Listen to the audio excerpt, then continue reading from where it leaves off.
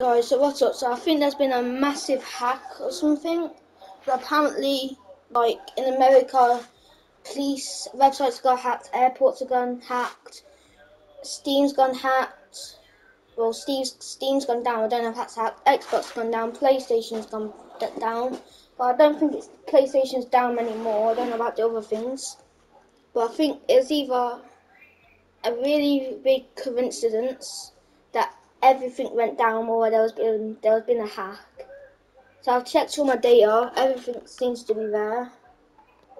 So yeah, see if it's working for you, if that happened to you.